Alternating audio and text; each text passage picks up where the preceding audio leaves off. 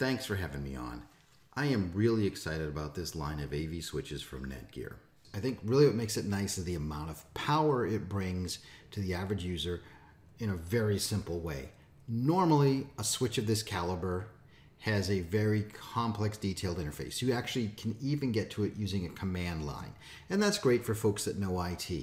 And for people that are familiar with configuring switches, all of the tools that you need are in here. So you can go in and set up routing tables, you can control QoS, you can put security on, you have monitoring. You have a lot of very powerful controls in here. But for the average person, and for somebody trying to configure a switch to do NDI or Dante or things like that, it's very complex. What NETGEAR has done with the 4250 line is it's given you a different way of logging in. So if I jump over here to my login screen, you'll notice I come in here and log into the main UI, which is what we were just in, or I have the option to log into the AV UI. So let's log into that. And what you'll see is a very different view here and a much simplified view with lots of information. So right away I can see my switch. So this is a 10-port copper switch with 2 SFPs, so I've got a total of 12 ports. And right away it's telling me that port 1 and 2 and 10 all have something connected. 1 and 2 are telling me that it's connected and powered, so I've got this little green indicator here, and the blue just indicates that it's just connected. So lots of information going on here, if there were errors, if there were PoE disabled, all kinds of information just right up front that I can look at. The thing that makes it super powerful though is if I go over here to network profiles. So right now what I want to do is I want to set up a configuration where I've got NDI 4, maybe some Dante devices.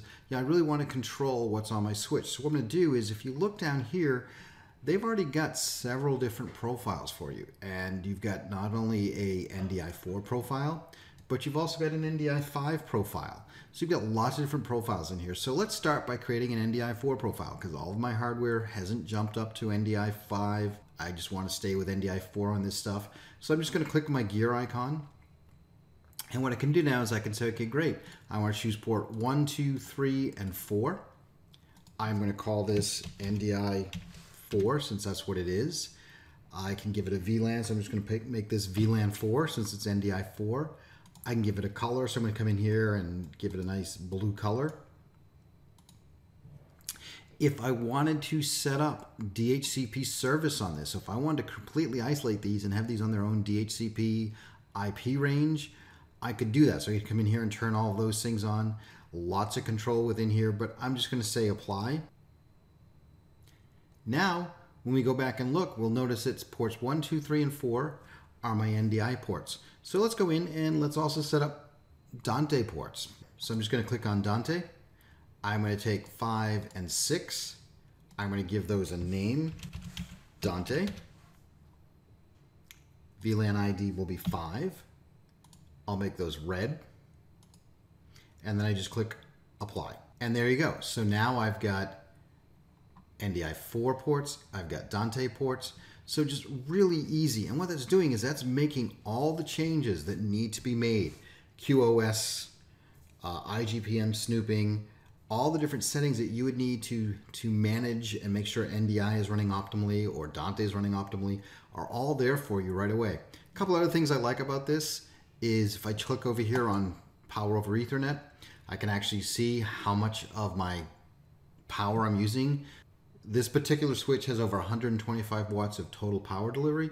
Currently with the 2 cameras I have on, I'm only using 20 watts, so I know I've got plenty more available to me. It's even showing me per device how much I'm using. So one camera is pulling 7.5, another one's pulling 12.1. So really the beauty of this is just the real simplicity for somebody that doesn't know a lot of networking, for somebody that doesn't know a lot of these things, can quickly go in and do some very powerful things. So again, thanks. Really excited about these switches. They're great switches, and why not? It's a switch that the industry is behind. It's a switch that New Tech is behind. It's a switch that Bird Dog is being used. It's a very powerful switch. Thank you.